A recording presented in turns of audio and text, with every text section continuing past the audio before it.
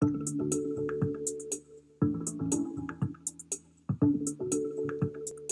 I'm going to cover is, talking about now shotgun metagenomics and how we annotate that so that we get both taxonomic profiles and functional profiles. Okay, so just to do my one slide comparison between 6NES and metagenomics, I mean, people usually consider metagenomics better. I mean, it is more expensive, so more expensive usually is better, but there actually is other pros and cons just besides, you get more data. So obviously we know what 6NES is, it's targeted sequencing of a single gene. And from that, you basically get taxonomic profiles. It's really well established. It's relatively cheap, about $20 for about 50,000 sequences per sample right now. And another benefit that often doesn't get mentioned is it only amplifies what you want. So determining on what you're doing, you might actually get host contamination, which can be a problem with metagenomics, right? So if you're interested in, say, biopsy samples or maybe even skin samples, if you do shotgun metagenomics, which is basically the sequencing of all the DNA in the sample, right? So instead of just a single gene, now you're getting, the metagenome, all the DNA from that sample. And all the DNA in the sample means, yes, there'll be a lot of microbes, but there could also be, host DNA. And since only a few cells, we have a lot more DNA in our cells and microbes, it doesn't take much to actually contribute to that contamination, right? So for example, I'm going to show you a little study we did where we actually really wanted to still do shotgun metagenomics on biopsy samples. So we sequenced the snot out of it, and then 95% of our data was human, right? So the only way to really get around that is to do sort of 6NES right now. But of course, there's benefits to metagenomics as well. There's no primer bias, so this idea we talked about different variable regions, you have to pick a variable region. That goes away because in theory with shotgun metagenomics you're getting no bias in the DNA you're getting back. Another big benefit is that you're actually getting all the microbes. So if you want to go beyond bacteria, you don't need a different primer set. So with primer sets we often use ITS for fungi or maybe an Archaea for specific 16S PCR primer kit.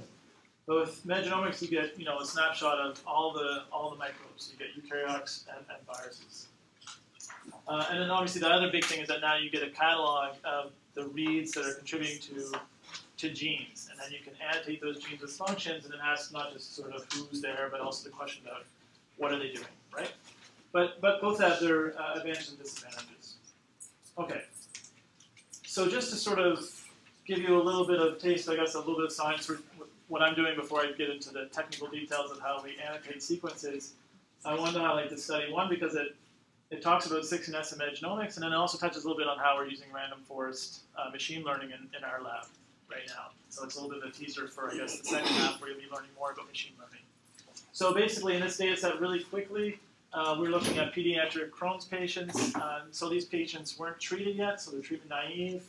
And we took biopsy samples, and as I just mentioned, we wanted to do shotgun metagenomics on these patients. So we have shotgun metagenomic sequencing, and we also did 16S sequencing on them. And then what we could do, which is how the project actually started, is we took this 95% of DNA we were just going to throw away, and we actually called SNPs with it, which was kind of nice. It's a nice side thing to be able to do this. So all from one sample now we have SNPs called for human genetics, we have the shotgun metagenomics, and we have the 16S. And then we basically collapsed most of these SNPs into what had already been made called the genetic risk score for IBD specific. So this has been associated already. So from this risk score, you basically get a single number, a measure of your risk for developing Crohn's disease.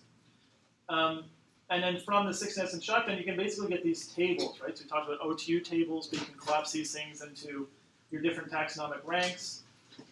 Both for metagenomes or even classify these into, say, functional things. So in this study, we looked at KEGG, and I'll talk about other functional databases in a couple minutes.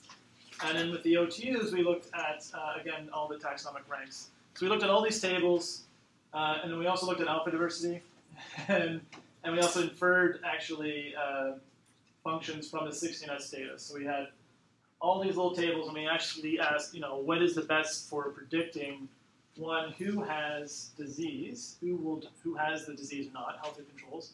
And then also we had follow-up data, so we know that half our patients basically go into sustained remission. and the others don't. And so we want to figure out, based on a baseline microbiome profile, could we figure that out? I'm not going to go into machine learning in depth because that's going to be covered really well. But the idea is we have these feature tables, which again could be OTU tables, genus tables, functional tables. We have labels, and so we're testing two different things. One, if they have disease, and also their treatment outcome. And then for this, we're just leave one out validation.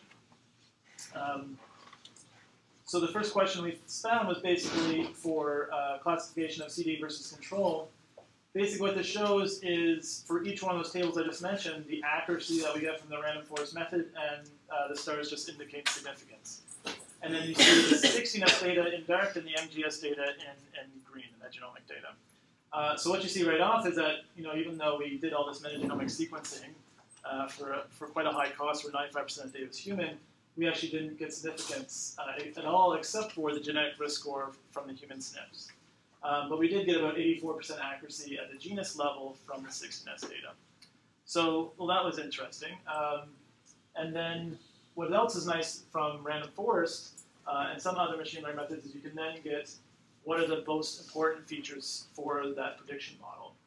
And so this is just a ranking, basically, of those different features. And say if we just zoom in at the top, you get indication of some of the bacteria at that genus level that are either more associated with Crohn's disease or lower in Crohn's disease. And some of these have been previously associated. Yeah? I mean, for the random forest, you feed the whole taxa levels? We feed it, in this case, we just tested each of these individually.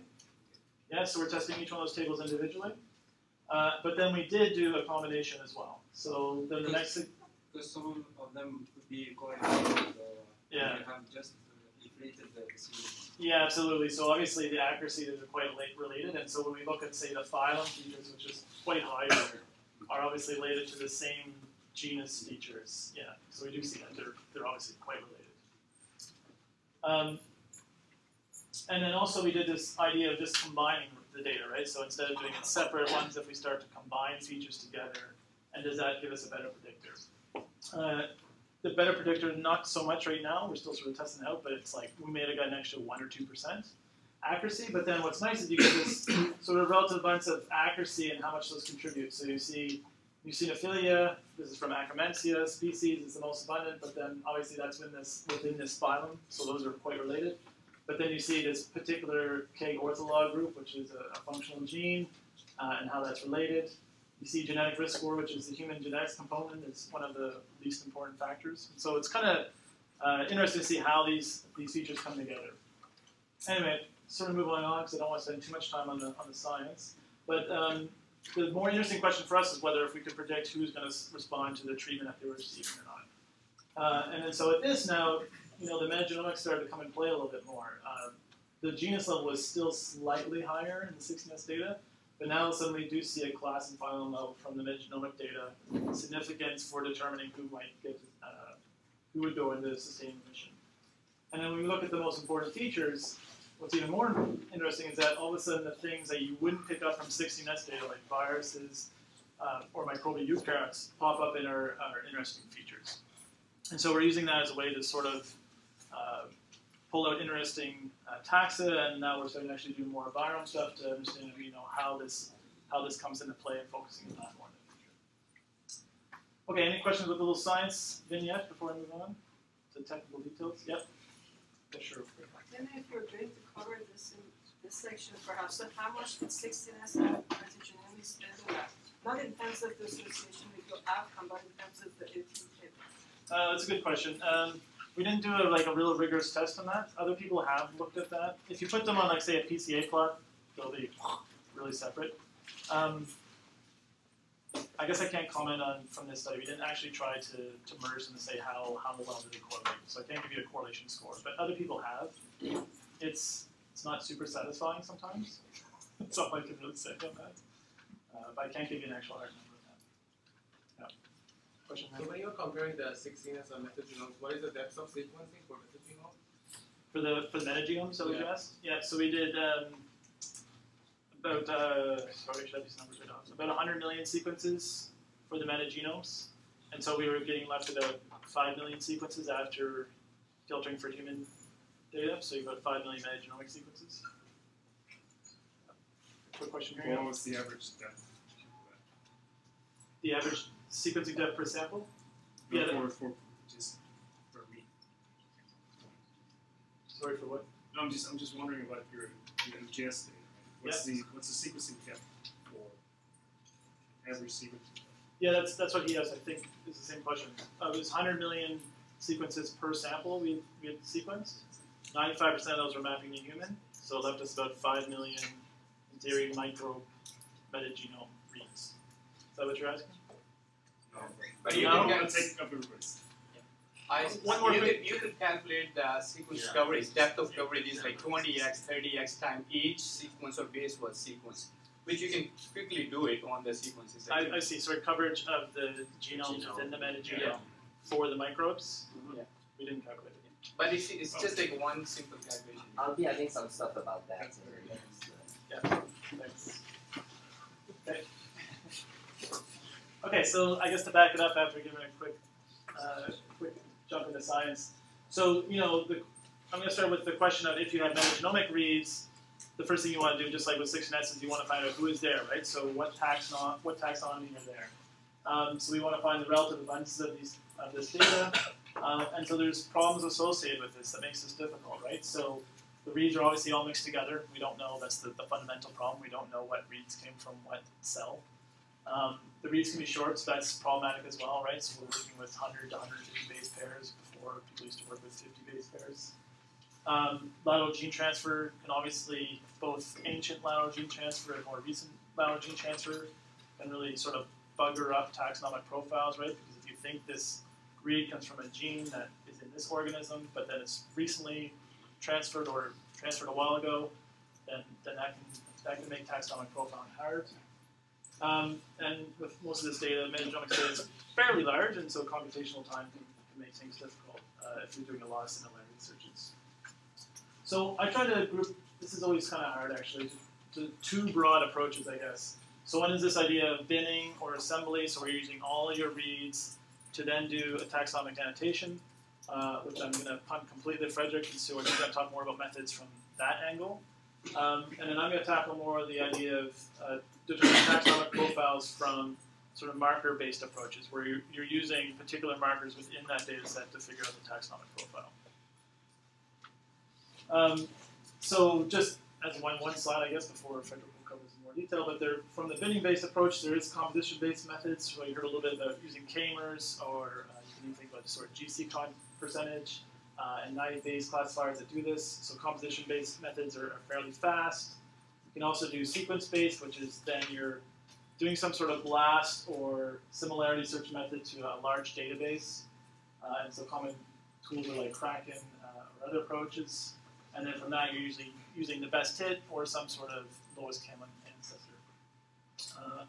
And then assembly-based will be covered by Frederic completely. Okay, so the other approach is this marker-based approach, right? So in almost the simplest case, you could think of just taking the 16S reads from your metagenomic profile and then just piping them through sort of CHIME the way we would do it normally. And so that's possible, but then you're using one single marker and you have all this data, so it seems quite wasteful. The other approach is to basically use several genes, right? So the idea is you're picking genes that are well conserved, fairly universal.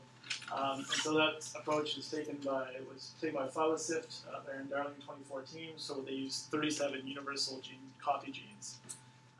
So that's like taking 16S plus a whole bunch of others. And then the other approach is to look at maybe clade-specific markers. So these aren't universally everywhere across the tree of life. They're genes that are found only, they're taxonomically restricted, so they're only found in a certain subset of species. And then if you use that as more like a biomarker approach, then you can maybe identify your taxa that way. So that's the approach used by Metaflan and Metaflan 2. And so I'll be going into a little bit more detail about Metaflan 2. So I don't think I need to get into marker binning. They both really have advantages. One of the advantages about marker approaches is that they're fairly fast. So binning approaches tend to be more computationally intensive because you're dealing with all of the data. And so that involves either assembling all the data or doing similarity searches across all your reads. and then varying genome sizes or LGT can actually sometimes bias those results. With marker-based approaches, yeah, they tend to be faster because then you're only searching across a few markers, but the downside is that you don't actually get to use all your reads, so you don't get to sort of bin them together. You can't do anything like genome reconstruction where people are trying to pull genomes out of their metagenomes. And then obviously with the marker-based approach, you're really reliant on how good those markers are. And so that's some of the downsides of the marker-based approaches. So both are really relevant. Okay, so the tutorial that I'm going to give is talking about Metaflan 2. I have nothing to do with Metaflan 2 or Hemon 2. I feel like it's not like I'm a fanboy either, but it's just, I mean, I haven't developed any of those methods, and it's what we use basically in our lab. They satisfy our needs fairly well. So, disclaimer, I'm not pushing my own software at this point. Tomorrow I'll do that with PyCrust, but not now. Okay, so why Metaflan 2? So, as I mentioned before, it's relatively fast because the database is much smaller than Microbiome. It's nice it has markers for bacteria, archaea, microbial eukaryotes, and viruses. It's fairly widely used and tested, which is not always the best disclaimer for using a tool, but it's nice because it's less likely to have bugs, I think. You could probably correlate ease of use maybe with how much it's used. Quite a few tools have compared to Metaflan 2, and so it's it's always up there in the mix, right? So people come out with new methods and compare, and they're usually better because that's how you get published, because otherwise you don't get published. But at least it seems to be in the right area. It's never like one of the lowest. And as I mentioned before, the main disadvantage is that not all the reads are assigned a taxonomic label, which means that you're heavily dependent on Metaflan 2 having all the markers of things you care about, right? So if you had 20% of your sample dominated by something that we've sort of never seen before, you wouldn't know, because Metaflan doesn't even pull those things out, right? So you don't know about how much the percentage of things that's not there. Okay. Metaflan 2 uses these clade-specific markers. There's a lot of them, and nice thing is that you can identify down to the species level and even sometimes to the strain level, right? So people talk about this a lot as another advantage I didn't talk about between 16S and Metagenomics. 16S, you're going to get down to maybe genus pretty reliably, sometimes species, but not really reliably with names. And with Metagenomics, in theory, we can get down to strain level, although in practice that's also pretty hard sometimes. But at least the data is there that we, in theory, can get down there with. You could have 100% similar 16S sequences, and those things could represent 16S strains. There's just no more resolution there. But with Metagenomics, in theory, you can get down there. Next thing is it's also relatively fast. So you can run Metaflan 2 on your sort of desktop computer or laptop and basically get a taxonomic output in a few hours. So that's an advantage, obviously. So the whole idea here is, with this marker-based approach, you're basically looking for genes and how they're distributed across your taxonomic or phylogenetic tree. So this is just an example of a core gene in clade Y, but it's not unique to that clade, right? So it's also found other places. So that's not a very good candidate. Whereas what you're looking for is a gene that's unique to this clade that's not found anywhere else. The thing you might jump to in your mind, you should probably, is what happens if there's a genome out there we've never sampled and it's found over there, right? The way they sort of get around that is that they don't depend on just a single marker to call something an organism. They'll use multiple markers to hopefully make this prediction more robust. Most of this selection of these markers are all done offline in this thing they call Chocoflan. And then when you actually are getting your reads, you're basically just taking your reads, your quality filtered reads, usually not assembled, although in theory you could assemble them first. And then blasting them, or not really using BLAST, but usually using Bowtie 2 as a nucleotide search against their database of markers, and then you're getting out relative abundances. I think I just said all of that in text. Perfect. Okay, so that is about Metaflan 2, and then I'm now going to talk about functional composition stuff. Any questions on the taxa assignment idea? Yeah, quick question here. So the Metaflan is also the related strain flan, which is for the strain level. Have you ever used that before? Yeah, so it's kind of weird. They have at least too many flans for me, but so strain flan is, under my understanding, is actually implemented by Metaflan under that package. But the thing is, they wanted to call it something different when they came up with it. So yeah, it's essentially by default when you get strain identifications using strain flan. That's my understanding. If anyone knows different, please let me know. Any other questions? Yep. I'm not sure like the accuracy of the in the metaflam for different niches can be vary because this metaflam usually started with the human microbiome, right? So if you're using like ruminant microbiome or other niches, I'm not sure it can be difference in accuracy because of the reference database. Yeah. That being fair, I have seen them do quality accuracy against other data sets, not just human. It definitely has been sort of more anchored in human, where there's really good reference genomes, which kind of lends you towards this marker-based approach in the beginning. But it's a fair assessment, absolutely. Yep. Okay, so moving beyond taxonomy, right? We want to figure out, what are these things doing, and what functions is different across the communities or maybe between healthy and disease. So, one of the big questions you should ask is sort of what do I mean by function, right? I mean, people talk about function, and it's not very precise. So they could be talking about things as general as photosynthesis, nitrogen fixation, glycolysis, carbohydrate metabolism. That's very loose. Or they could be talking about specific, gene families, very tight gene families. So they could be talking about, a particular gene within nitrogen fixation, FH, or they could be talking about a particular enzyme that's well known, like alcohol dehydrogenase, or a particular, butyrate kinase, which would be involved in butyrate synthesis, but it's a specific gene, right? So what you'll find is when you're doing this annotation, usually you're doing annotation at some gene level, right? Because reads map to genes, and then there's usually a step after that where then you're taking those gene predictions and then mapping those into modules or pathways, depending on the database. And boy, is there lots of databases out there. This is only a sampling, and sometimes I add to this, and sometimes I take off. So people have probably heard about COG. It's been out there for a long time. The classification was originally made in 2003, but people still use that as an annotation system because it's quite convenient to map still reads to that system. SEED is the annotation system used by RAST and MGRAST, but they have their own families. PFAM has been out for quite a while as well, so these are typically shorter domains, but they do sometimes have gene length protein families as well.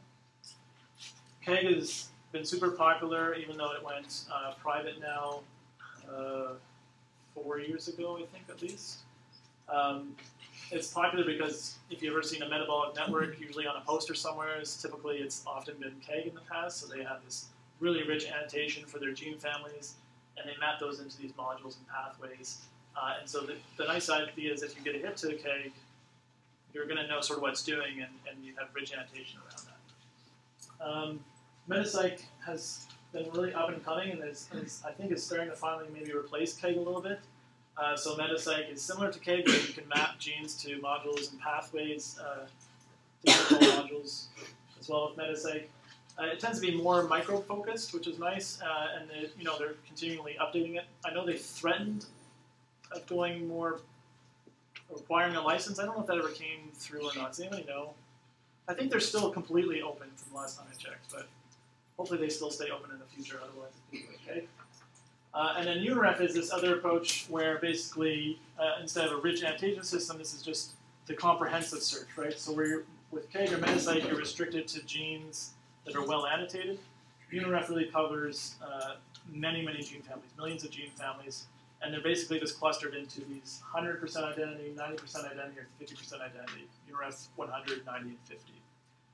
And so it's nicely updated, and so basically if you're looking for a really rich searching for everything, your chance of getting reads mapping to that is the highest.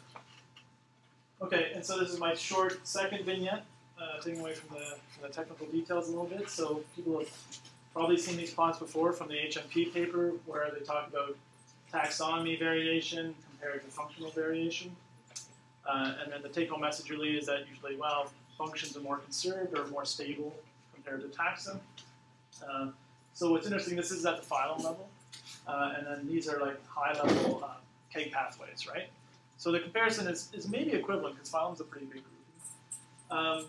But it's really hard to compare taxa and function. And so we sort of looked into this a little bit deeper to say, okay, is this a really product of just the database that you're using? Is it just because it's a KEGG database, or is our functions always more conserved? And so Carl actually worked on this here in the front row. You can ask him all the stringent details if you don't like it. But what we did is we just took 10 HMP gut samples. We plotted basically the break curves dissimilarity between all pairs, and then just plot that. And so we, found that, like you would expect, that if you go down to species or strain level, that you start to see more variability, right, between your samples. That makes sense. And then we compared that to KEGG, which sure enough, we sort of recapitulated that figure I just showed you, where sure enough, pathways are much more similar to each other across those samples and are even more conserved than phylum. So that's basically what we found. But then we wanted to ask, what if we use a more comprehensive database like UNIREF? And then so when we mapped the UNIREF 50, 90, or 100s, basically now all of a sudden we're getting a lot of variability. So is the functions more stable than taxa? I don't know. And I don't think it really matters, right? I mean, I don't think comparing functional stability versus taxa stability they're two different things, right? So this is actually a more philosophy-oriented paper that's in review right now. But the take-home message really for sort of practical sense of this, right, is it depends on what you're looking for. So if you're looking across samples, you might have to go into the variability of these UNIREF protein families to see the variation that you're interested in. Or maybe, maybe you're looking at really different types of microbiome samples, and so the differences you see in KEGG pathways might be enough. That's basically my take-home message. This is just descriptions about the KEGG versus UNIREF a little bit more, and as I mentioned, basically there's a lot more UNIREF entries compared to KEGG, and then as a product of that a bit is that most of the UNIREF families are unique to a certain number of taxa, and so they're not shared across a lot of taxa. Yep, in the back. This could be a very basic question, but I'm wondering about the functional categorization. Is it looking at sort of similarity of a sequence to a particular reference sequence where that is annotated as an alcohol dehydrogenase? Is it based on that? Because there's a lot of mistakes in the annotation of genes. Oh yeah. Yeah, no, there's annotation problems, a whole other problem even on top of all that. So this is kind of looking at the comprehensiveness of the different databases, right? So you have some databases that are well created, or more well created, but are limited. So KEGG has like 15 to 20,000 protein families, and UNIREF is in like the tens to millions of protein families. But what is it actually comparing? Because if it's a sequence of a protein of unknown function, how is it comparing it to anything? Well, it's telling you that even though you might not have an annotation for some of the UNIREF 100s, yeah, a lot of them are unknown function. But at least the idea is that you would know that this unknown function keeps popping up over and over again. So if you limit yourself, say, to only to KEGG, right, and you're studying, healthy disease, whatever you want to choose, you don't even get to see those families to see if they're different in the first place.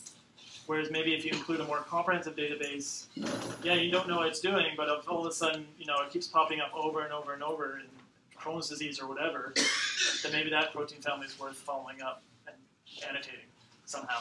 Yeah. I'm pretty sure that KEGG uses some form of side-loss to do their annotation. Yeah, I think people can annotate KEGG in different ways. So, yeah. Okay. Great. Okay, so moving on towards sort of annotation system. Again, there's lots out there. So there's web-based ones like sort of bigger servers where you just upload your data. EBI has their own metagenomics server. MGRAS has been around for quite a while. IMG out of the Joint Genome Institute has their metagenomics server where you upload data. Wait, infinite amount of time? No, I don't know. It usually takes a while, like seriously a long time sometimes. And you get your results. It's a bit of black box. Probably not my number one choice. Megan's been around for a long time. It's more web interface GUI right in front of you, not to a server. It's usually based on you doing some sort of blast search and then feeding that into Megan, but the nice thing is it gives you some nice visualizations.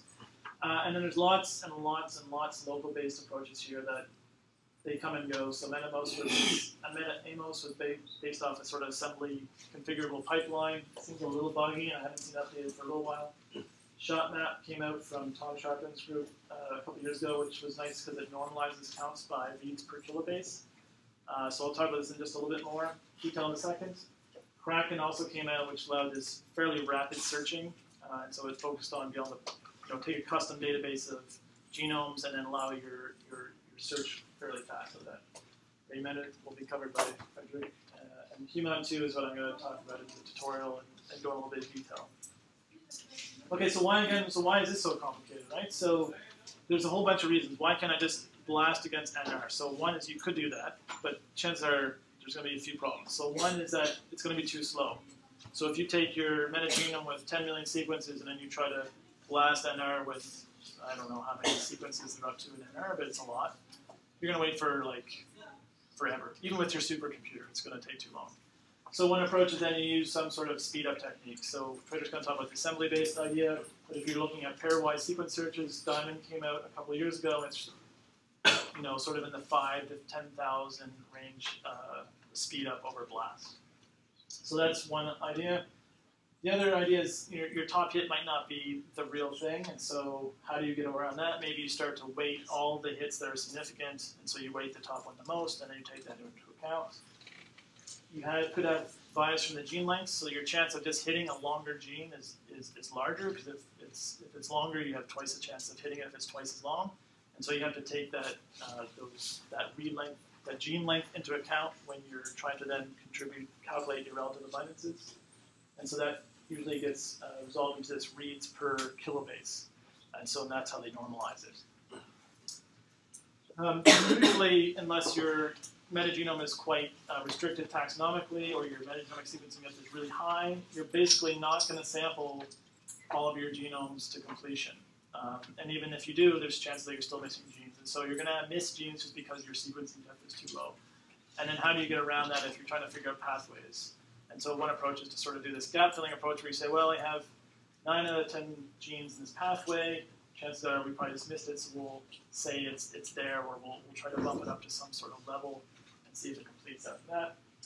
And then the other thing is around, if you have lots of genes mapping to different pathways, how do you find the minimum set of pathways that explains that? And MinPath has been around for quite a few years, and is actually one of those tools that still is continuing to be used, so it's quite nice for doing that. Okay, any questions before I go here? No? Okay, so Human 2 actually didn't get published yet, and I've been holding out. I used to teach Human 1, and then I was waiting for the paper to come out. It still hasn't come out. But I read the paper, asked for it from Curtis Eisenhower. So I got a chance to read it, and now people are starting to use it and publish their data sets ahead of time. So I thought I'll go over Human 2. It was also nice that they actually just lent me their slides, which saved me a ton of work. So Eric Vanessa made these slides, and so I'm just walking through just a couple of them from their larger presentation. Okay, so the whole idea with Human 2 is that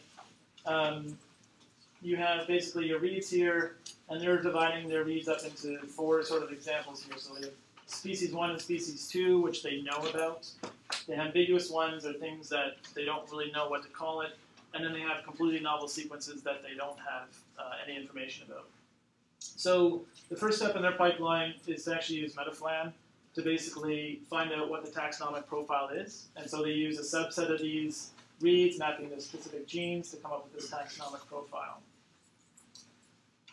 After that, what they do is once they know that, okay, in this case they have a blue guy and this yellow guy, sort of yellow, that they'll make a pan-genome out of the taxa represented in that. And so they'll make a custom database that then they search the rest of their genes against. So now they're searching all the reads against these, and they're basically doing recruitment to these genomes. And then if there's still reads left over, which are these ambiguous ones and also still the completely novel ones, their last step is then to take those reads and now do this translated search, like a BLAST-X or translated search, against UNIREF 90. So it's this large comprehensive database I just talked about. So there's sort of 2 major advantages to this. The first is that they make a link between taxa and functions, which is quite nice in the output. And the other big advantage is that it's faster because they screen out a lot of the reads to this smaller reference database that they basically make on the fly. Their only downside right now is that basically their novel sequences that are still left over, they don't do anything with. So these are sequences that they don't know the taxonomic profile for, and they're sequences that didn't hit this large comprehensive database. They say that these would be perfect for maybe doing some sort of assembly or some other approach afterwards, so you do some de novo sequencing clustering and then try to do something else. But they don't touch those in this framework. Does that make sense? Okay, so the output sort of looks like this. So the idea is that you get back some sort of label. So by default, you get back UNIREF 90 clusters.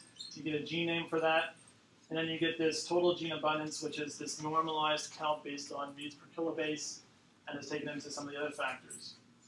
Below that, they collapse also how this is. So you can actually get stratified and unstratified. So unstratified basically means you would just get this first line of information. If you want the stratified, you get also this information where they know particular species, how those counts are contributing to that function. And then they also know the unclassified proportion of those within this. So these all basically sum up to this 600 number. Does that make sense? Great. They map these UNIREFs to Metapsych, and so then you get pathway abundances basically, or coverage. So coverage just means you get a 1 or a 0 if it's covered by that microbiome. I don't usually find that relevant, to tell you the truth. But then you also get this abundance for this thing. And again, you get this either unstratified version, or you can ask for the stratified version where you get the breakdown of that pathway by the species within that sample.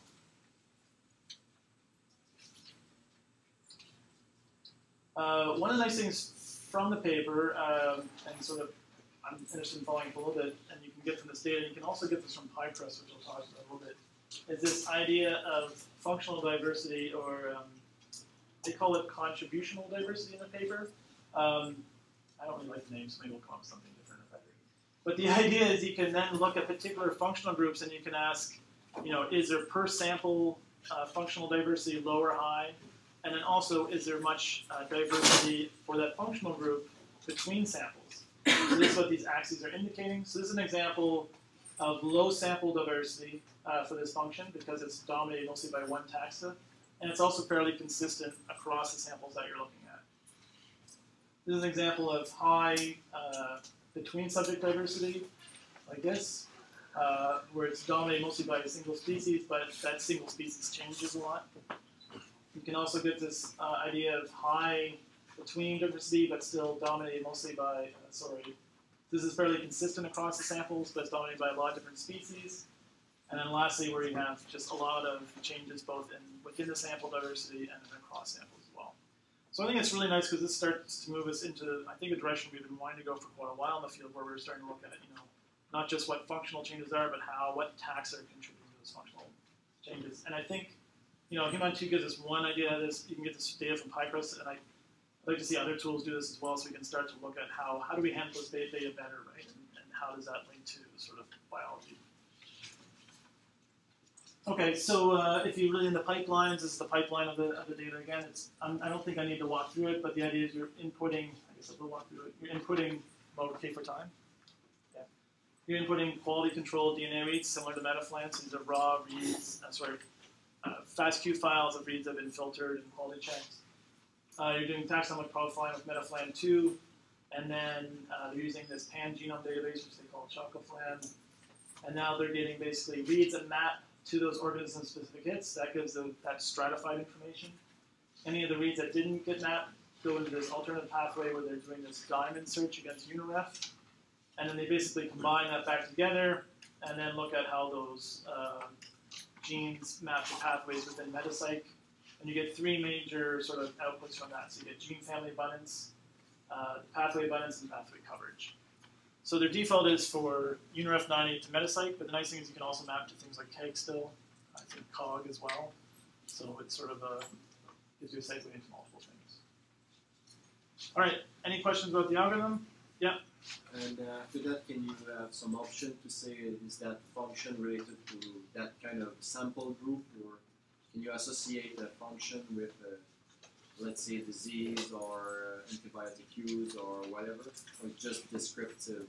So this is just mostly focused on providing that annotation, and then you would usually use those tables afterwards to do some sort of statistical test to ask what you're getting at is then, do you do a simple sort of t-test across all your protein families, or do you do an ANOVA, or do you do some other parameter or some other statistic to figure out what functions are statistically different?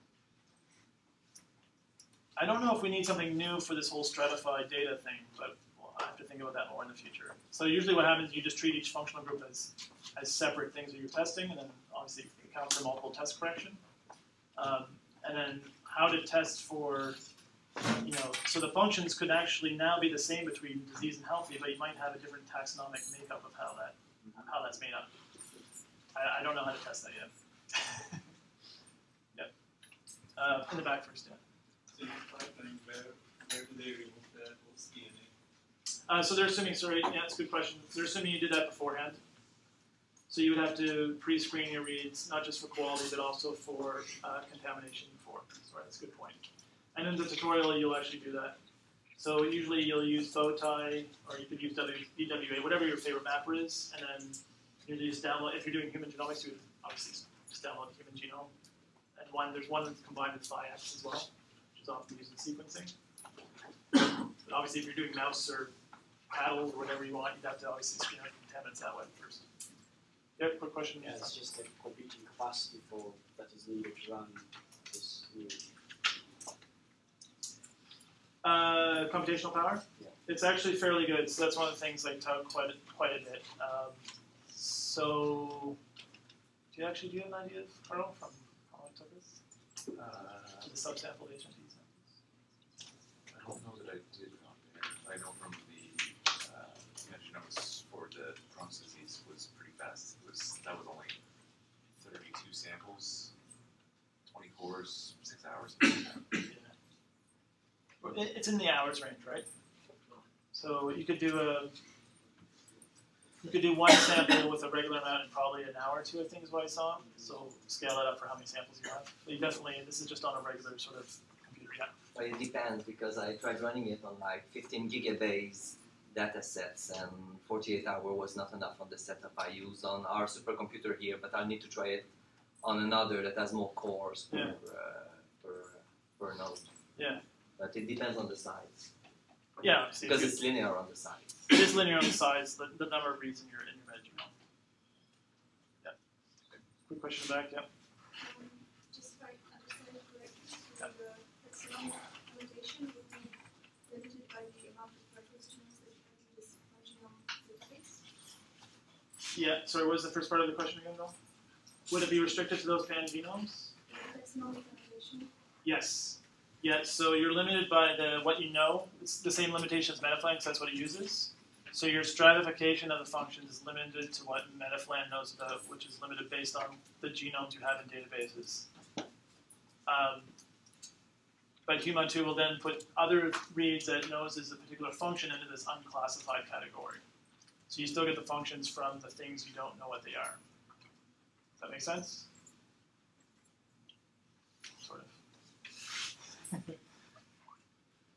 Okay, my last slide is not, I should have taken it out, but sometimes I harp on little small things. So just a small thing, obviously, I think John's going to talk about metatranscriptomics, but just the idea that we're measuring here like DNA, so we're measuring the presence of a gene in a sample. We're not measuring active transcripts, we're not measuring proteins or metabolites. And so my always caution is just to be a little careful around your language when you're talking about things, because we're sort of assuming a lot of times that the increase of a particular taxa with a gene is then actively doing that, right? So people talk about, say, a butyrate kinase, and then that leads to, well, maybe short-chain fatty acids are increasing. But we don't know for sure, so it's just language around that. Yeah, quick question in the back. Yeah, related to that, I recently talked to a colleague and he pointed out to me that we never really take into account the dead versus alive problem, right? And he said apparently there is algorithms available that, depending on how the DNA is sort of digested, how it looks, you can make a conclusion, which of the bacteria are actually alive and which were just kind of dead. Yeah. Do you have a comment about that? Is that already implemented in some of these algorithms? Because it's important since only there's a dormant microbiome, there's dormant bacteria that don't really do anything, don't contribute, and there's bacteria that are. Yeah, so obviously the easiest way to get around that is to do metatranscriptomics. Because then you're, In the genomics, what they did is basically one sequence in the 5' and the 3', and then you make, that's how you can do it. But I don't know yet. I've heard it. Yeah, there was a nice paper, I can't think of the name, but where they did flow cytometry on cells, and so they sorted based on cell characteristics to get dead or alive, and then looked at the taxonomic profiles within those, and obviously showed there was actually differences, right? So it would affect it in some sense. It was from the Turnbull lab. Was that Turnbull? Yeah, it was Colin Morris, the first author of this. Yeah, it was really nice. That was a really clear example. But from just straight from DNA, I think I haven't seen anything really conclusive. It's pretty tough. The dyes that the cells, the dyes are linked to the DNA when the cells are dead. When they are alive, we pull up the dye out, so we can sequence them. Oh, is this where you cross-link the DNA within the cells? Yeah. And then you do sequencing? The bacteria cells. Yeah. Would that really solve it though? Would that tell you if it's alive or dead? Maybe. We can do it. Maybe. It's live or dead, so probably. Yeah. I mean, the only thing that comes to mind is this, I think it was IREP, which is this idea of it can measure replication rates within genomes. So you take metagenomes, and then you look at basically the coverage of that genome, and then you can get an idea if it's replicating or not. It sort of gets that, doesn't really tell you if it's alive or dead per se, but it tells you if it's actively replicating. So that's one other tool. Yep, I'm all done by the way. So as a follow-up, how long does the bacterial nucleotide remains in the gut for? Sorry, what's the question?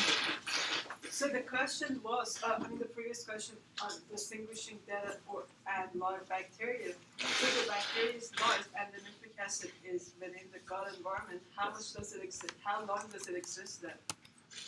For quite a while. Yeah, absolutely. So I think that's the problem, right? So especially with stool samples, a lot of what we're measuring is DNA from cells that are dead. But you can make the argument that at least it's maybe representative of what's happening upstream, where you don't really care what's happening right before it's passed anyway, right? You care about the cells that are alive somewhere upstream, but that's a whole other question a little bit. So I don't have a satisfying answer besides it is significant. Though. I don't know if anyone knows percentages, but After its studies, so where does this number come from? Well, so from the Turnbull paper, that I think that was from stool samples, right? Yeah. So they use flow cytometry and then use markers on the cells to figure out. There's 2 or 3 different ways to measure basically cell. I don't know.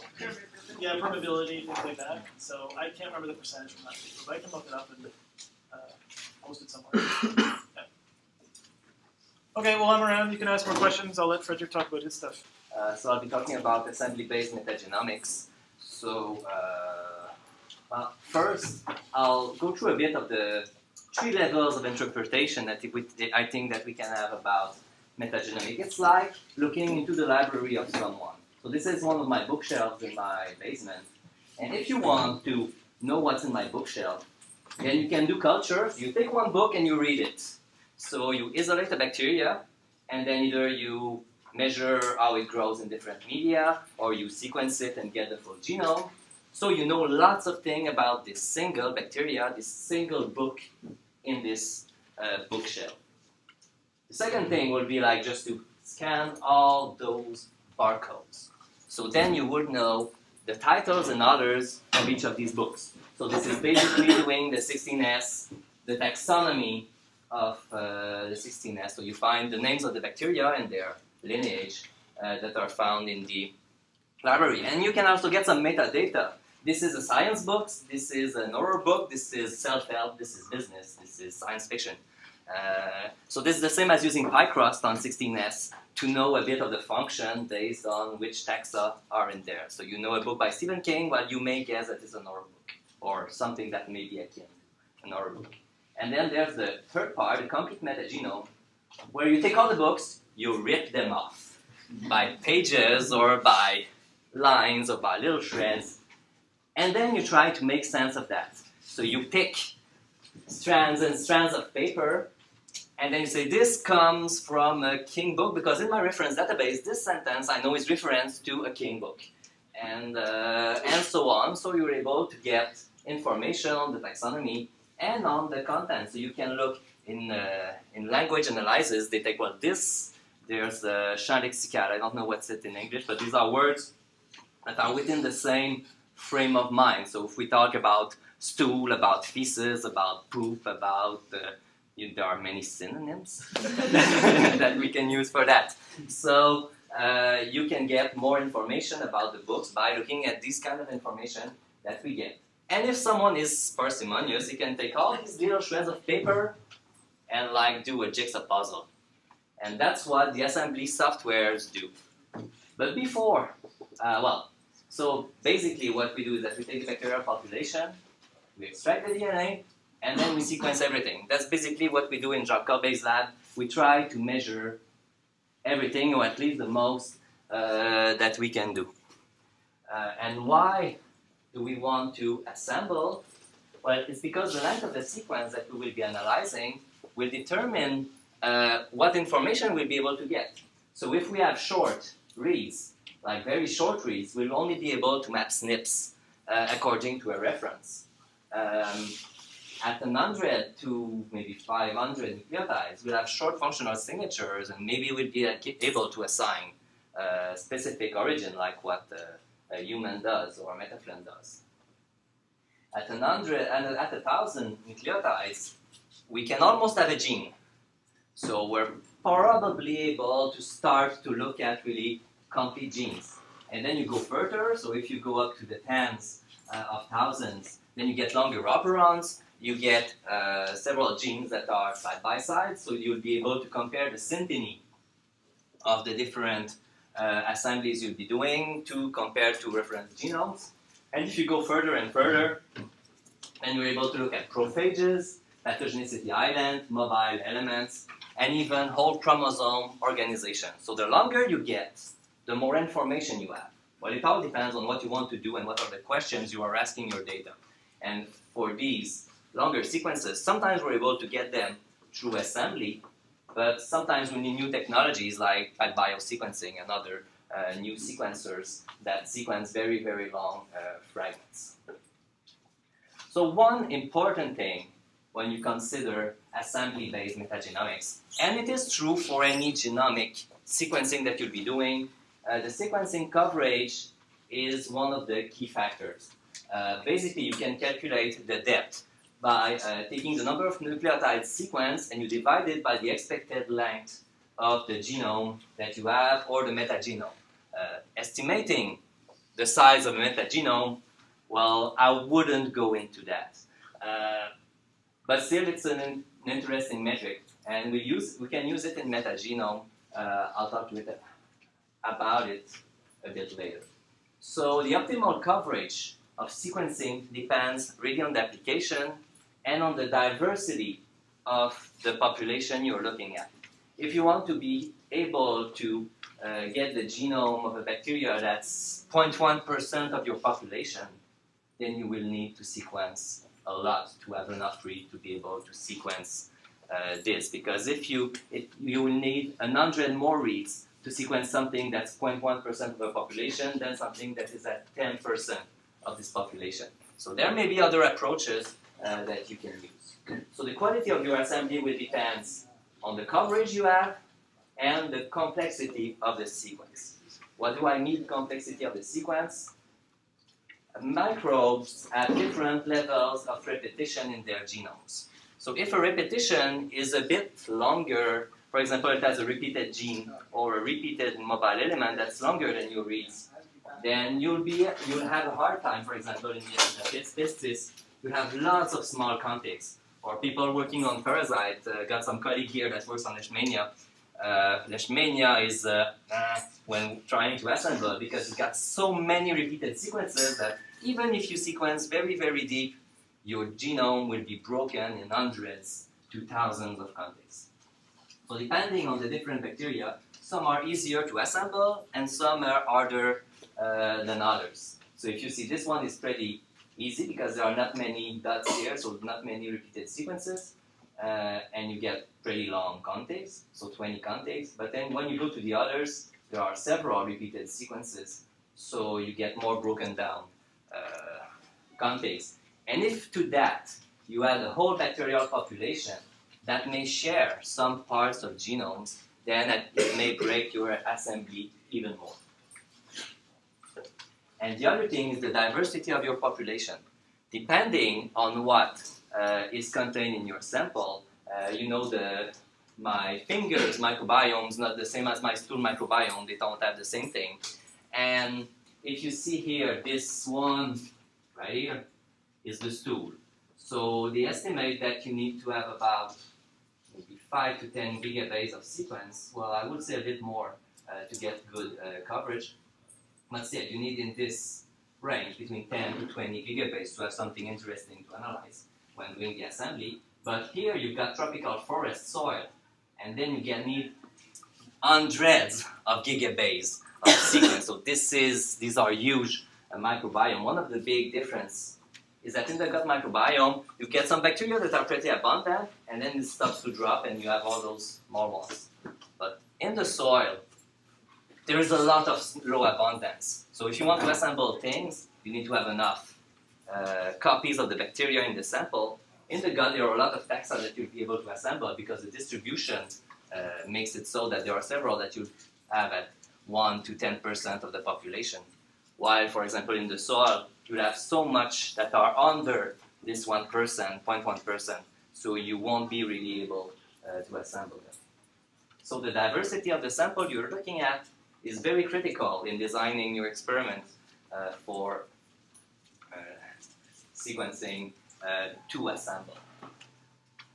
So here is some slide that some work we did, some validation on how much sequence do we need to get a good signal, to get good results. So this one is taxonomical profiling using Raymond. So it's basically the same, well, it's not exactly the same method, but it's the same kind of outcome that we get with MetaFlan. So as you see here, in each of these, there's a little bump in the beginning. And so before 8 million reads, because the first line, each little line that you don't see because it's too small and you're too far away, so each of these little lines is 8 million reads. So once you get to 10 million reads or 16, then you're about flat and you get the right one. Before that, you get a bit more error and your quantification is a bit skewed to the ones that are, to the taxa that are more abundant. This is true for Raymond, so that's for Raymond. I don't know for the others. Then there's this other. Yeah. So the difference is tiny. Is that important? That's a good point. Probably not. But you know, if you're here, if you sequence 500,000, for example, reads for using Raymond, maybe Raymond is not a good one to do your analysis. Maybe you'd rather go with another one. You need maybe more sequence, or you can trust those that are pretty abundant. But those that are less abundant, then you'll have lots of false negatives. So we did the same, well, it's the same data basically, and we compared it to the size of the assembly. So as we increase the number of reads here for 4 different samples, we see that even at 120 and even 140 million reads, we're still not on the flat side of the assembly. So we haven't assembled everything yet. And that's normal because there are a lot of taxa that are under 0.1%, that are very low abundance in the gut, and that we don't really see because these are stool samples, so that we see very low abundance in the stool samples. So as we go deeper, we get even more stuff. But still, assemblies around 200 million nucleotides give us pretty much lots of stuff to work with. So we don't see everything, but we have lots of material to work on. But we'll be mostly working on the high abundance vector. So now I'll be talking, I'll do it in a apartheid because I didn't put the slide there. But a thing we use to go deeper to get the sequence of the low abundance bacteria is that we use a broad culture, but a very broad culture in liquid, and then we put stools and then we sequence the culture. And then it allows us to get sequence from lots of bacteria that are not abundant enough. For example, in the microbiomes, usually we're not able to sequence E. coli because it's too low abundant. But if we do just standard culture and maximum enrichment broth, then we see a lot of the enterobacteria. So that's a trick that you can use if you're not interested in the quantity, but in the genomes. So we choose an assembler. So there are 2 big families of assemblers. There's the classical one, the one that does the jigsaw puzzle. So it like overlaps the reads and then it builds a sequence with that. People have not been working much on that recently, although people are doing hybrids of this method and the next one, which is based on chimers. So we've been talking a bit about k-mers this morning, and we'll talk a bit more about that as the course grows on. So basically, you're breaking the sequence of a genome into words of a certain length. So we have a genome here, the smallest genome in the world. So if we break it in k-mers of length 5, then we get this collection of k-mers. And this can be used to build a graph. So if two k-mers are seen side by side, and they share their middle sequences, so then they'll put a little edge between them, and we'll be able to build a graph based on the succession of the k-mers. So this is the method that many assemblers currently use. Some of them people are currently working on mixing the k-mer with the more overall alignment methods of the overlap layout consensus. And there are several assemblers that are available. Two of the many very popular one currently is Metaspace, which has been published very recently, and then Megaite, which is pretty much liked in the literature. In our case, we use Raymond. Raymond was created in the lab by one of my former colleagues, Sébastien Boisvert. Each of these, there are some very bad assemblers. There are a few that are pretty good. So those that are here are kind of pretty good. But they all have their advantages and inconveniences. For example, for us, we have a hard time using Megaite and Metaspace because they require lots of memory. And they can run in parallel on supercomputers, but they are not distributed. So they are not able to share the memory between the computer nodes. So if we have lots of sequences and our supercomputer is smaller nodes with smaller memory, then these won't work with big metagenomes as we like to use. So this is why we are still working with, this is one of the reasons, because there are others, that we're still working with Remeda, is because this one is parallel, but in addition, it is distributed.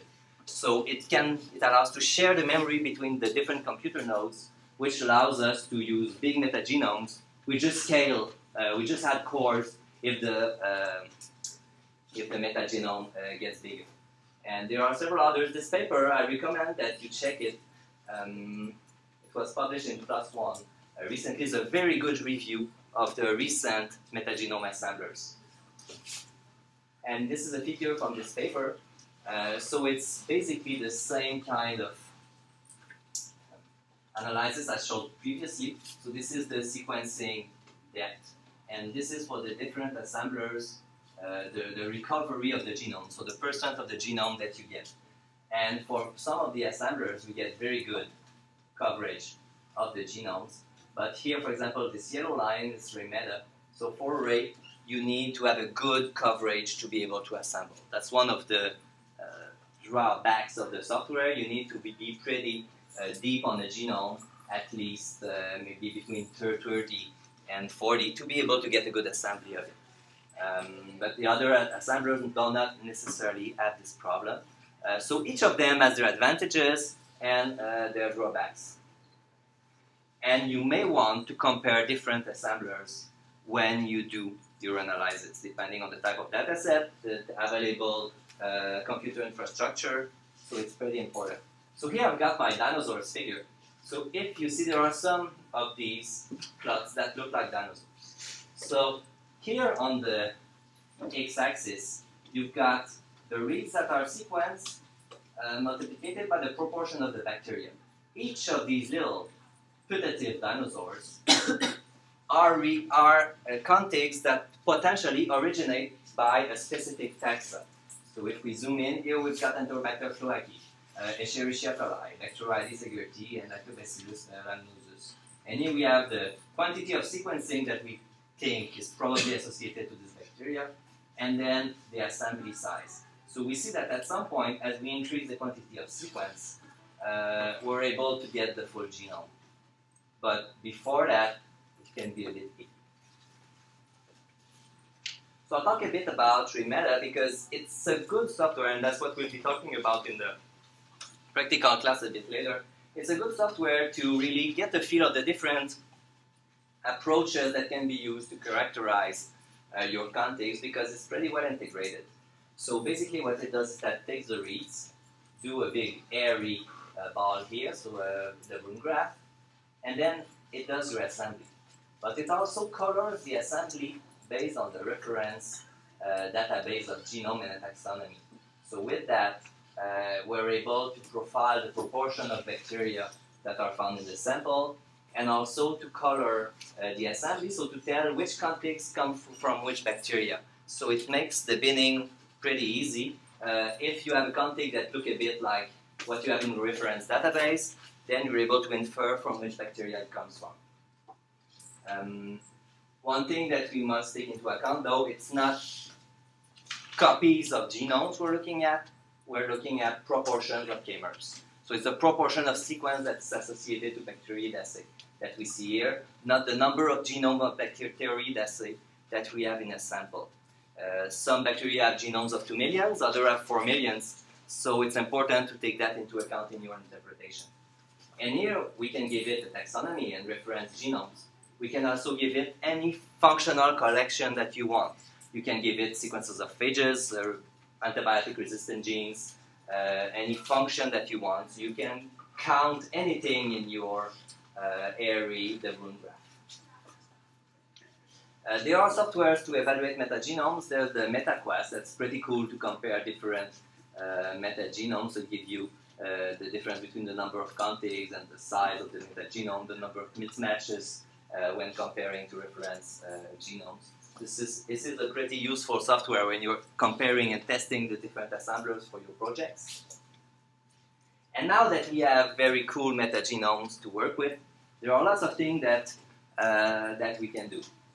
So I included 5 of these in this presentation. So first, we can just annotate the assemblies. So basically, we want to find the genes. So we use in the lab, we use protocols that are others that are available by different labs. Then you can use the genes that you found to annotate them. So either by aligning them to a reference database like UniProt, or you can find domains using PFAM, or in some of our projects where we looked at the effect of antibiotics on the gut microbiome, then we align them to a reference database of resistant genes.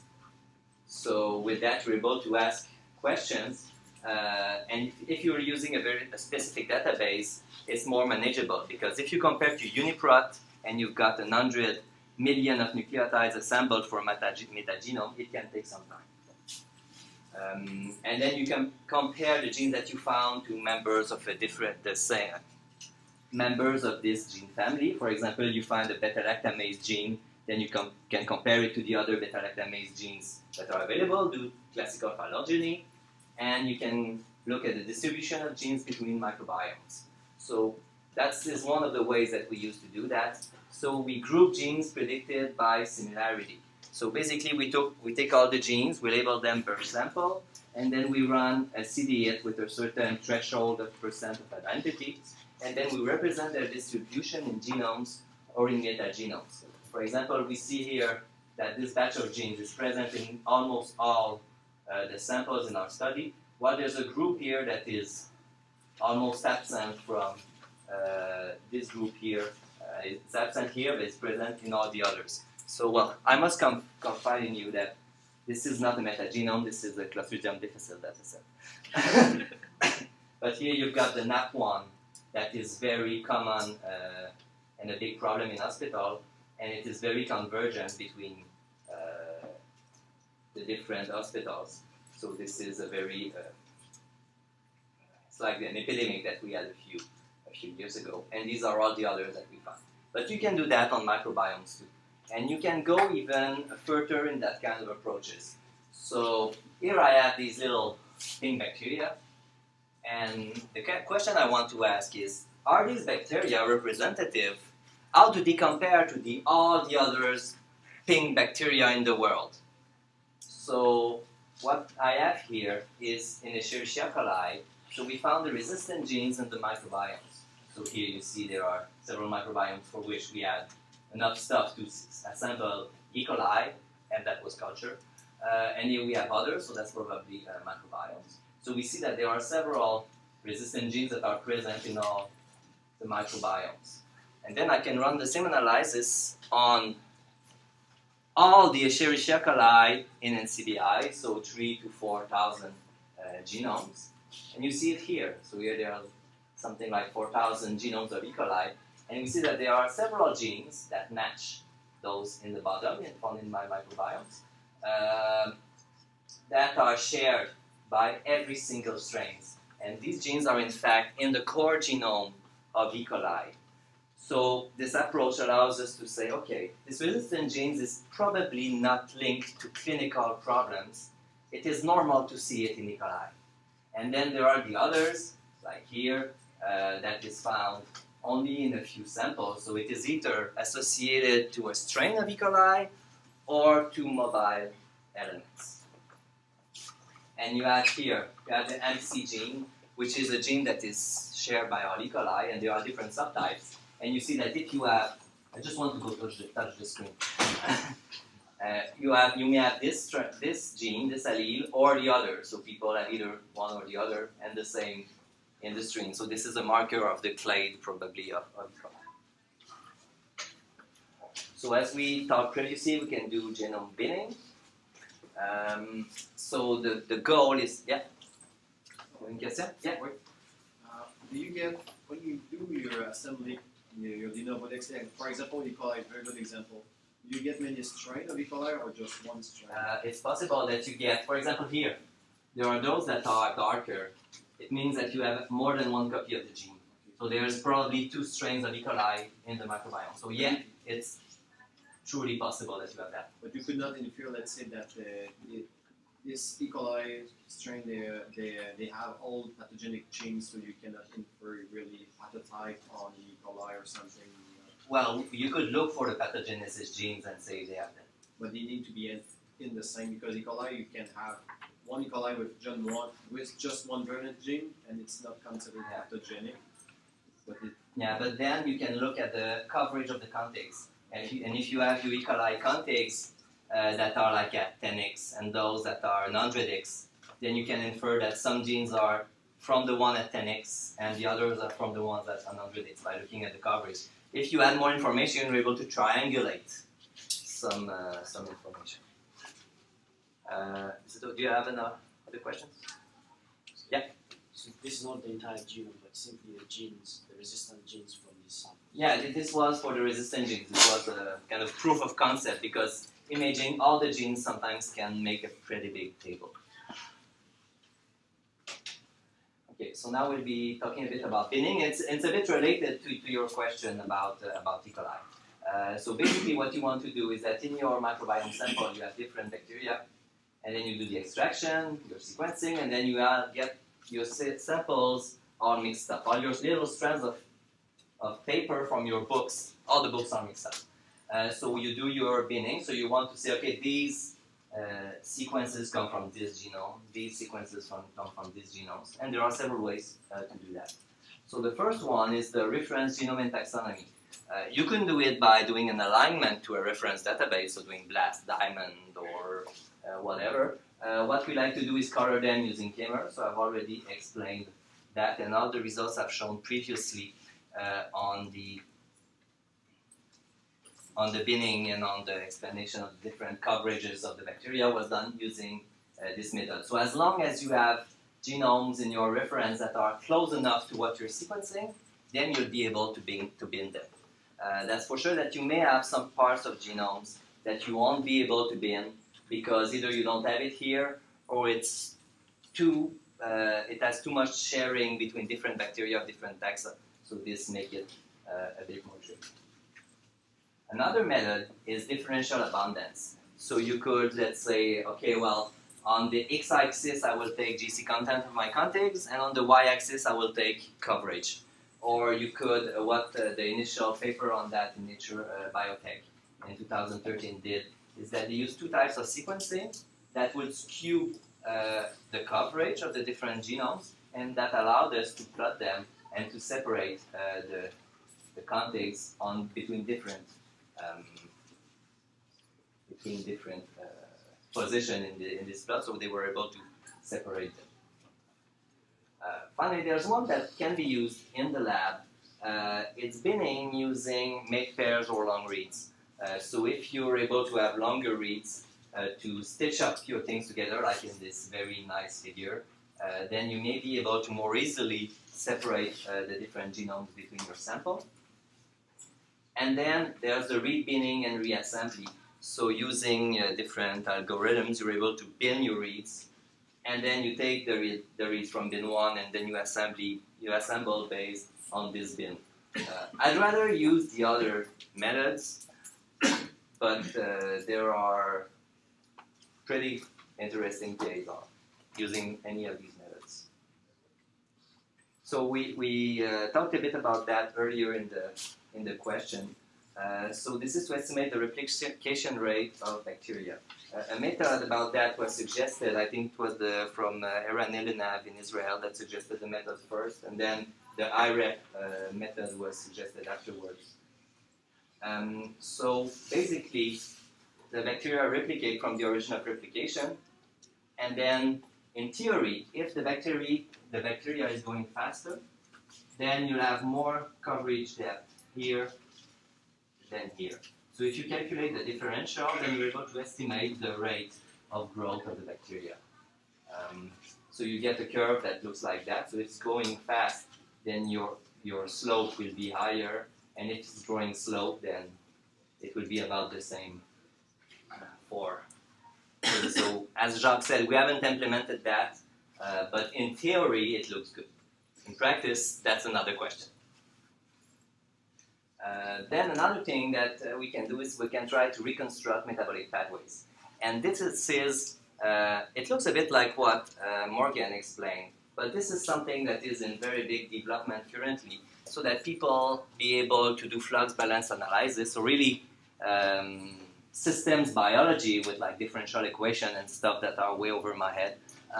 But this is discussed more and more in the different meetings. So to try to understand what's happening in the microbiome by plotting and studying what's happening within its metabolic pathways. So here is a website. It's a Canadian initiative. As you can see here, there are several, Genome Canada, Compute Canada. So it's a Canadian initiative about the reconstructed the metabolic pathways found in 50 or something metagenomes from the Human Microbiome Project. So this is pretty interesting. I was made aware of that like this week, so I haven't studied this kind of approach that much. But there is a representation of all the pathways that they have in their models. So it's a pretty cool thing, and you can zoom in so you get all these different pathways, and it may be an approach that has lots of promise for the future. And then you can go a bit further. This is work where they try to find a microbiome metabolic influence network. It means that, for example, here you've got, well, I'm not an expert in all that, so all this metabolism thing, but they link the different bacteria from the microbiome and from the network with the different metabolites that you get. So this is a framework that you could use afterwards to integrate metabolomics and metagenomics. So you may look at the reference here, you've got Dewey, and go read the paper. It's a pretty interesting paper, and this kind of approach are getting more and more studied, and they're getting more mature. People have been working on that for a few years, but now it's almost ready for prime time. And finally, the last point I want to touch is the secondary metabolism. So this was a big deal a few years ago, where they found new antibiotics, but in the vaginal microbiome. So these are approaches where you try to find clusters of genes, operons, that look like operons that synthesize natural molecules, like antibiotics or other things. So basically, and here it says that in different places of the body, there are a lot of different biosynthetic gene clusters that allow to synthesize different molecule. So this is the lactocidin, so an antibiotic that is discovered using this method.